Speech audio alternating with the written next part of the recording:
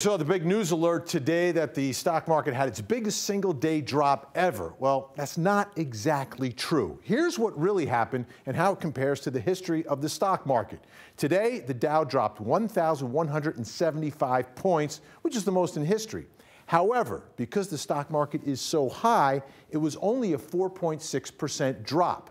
The percentage, much more important than the raw number. In fact, that 4.6% doesn't even crack the top 20 worst days of all time. For example, back in 2008, the Dow Jones dropped 777 points, which was a 7% drop.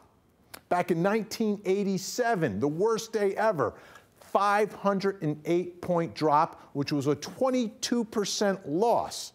So the big question now is, why did it drop today? Well, some experts are saying it's fears of inflation, increased interest rates, amplified by the automated computer sell-offs. I think it's because Tom Brady lost.